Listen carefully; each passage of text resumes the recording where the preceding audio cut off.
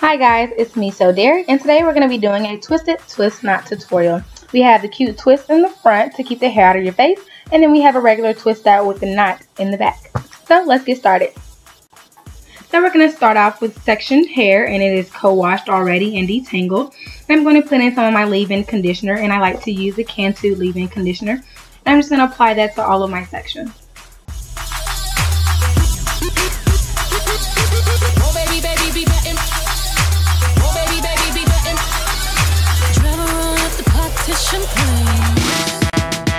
First, we're going to start off by making a part. I like side parts, so I'm going to make mine on the side, and then I'm going to part both sides of my hair because I'll be doing a twist on both sides of my hair. Once I have the part the way I want it, I'm going to use the As I Am smoothing gel right there to smooth down my edges before I begin to twist.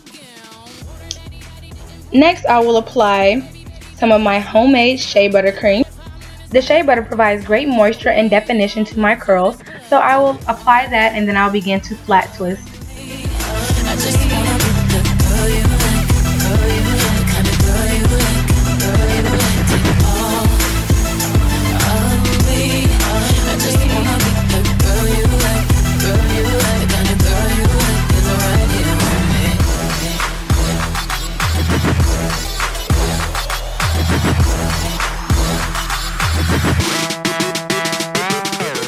Okay, so now that I have my twist completed, I'm just going to secure the ends with a rubber band, and then I'm going to repeat the same thing on the other side, and voila.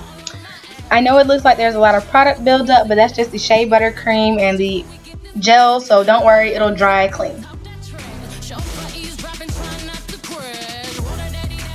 Okay, so now it's time to twist the hair up. I'm going to grab a section of hair and I'm going to put the rest away.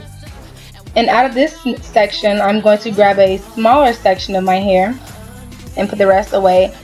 And then I'm just going to detangle it again just to make sure that there's no knots or anything in the hair.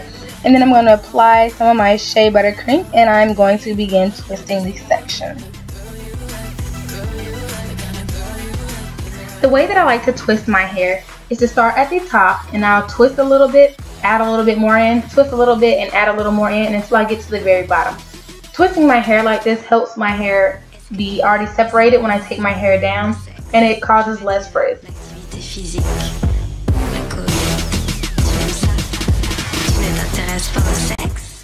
Okay, so now it's time to do the knots at the end. You're going to take two of your fingers and place them at the base of the twist. Then you're going to wrap the hair over your fingers.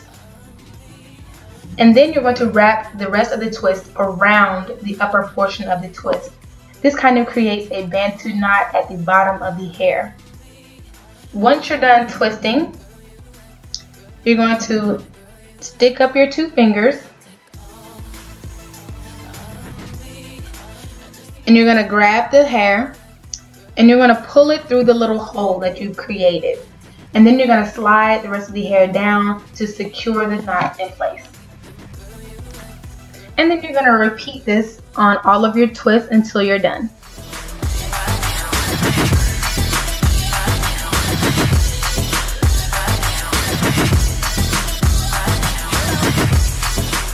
And as you can see where I did my big twist in the front where there was a little product buildup, now that my hair is dried a little bit, you can see that there is no residue there. So now it's the next morning and I am definitely not a morning person, but it is time to take my hair down and I was rushing this day. So I tried to film it really quickly because I think I was about to be running late. So I'm just going to place a little bit of Shea Moisture Cream on my ends of my fingers. And I'm just going to take down each twist. And since I twisted my hair in those little sections, I really don't have to separate anything out. I just need to untwist and then fluff at the end and I'm good to go.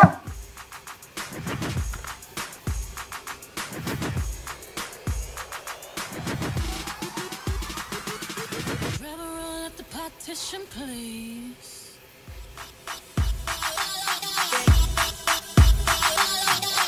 And that's pretty much it, you guys. Thanks for watching.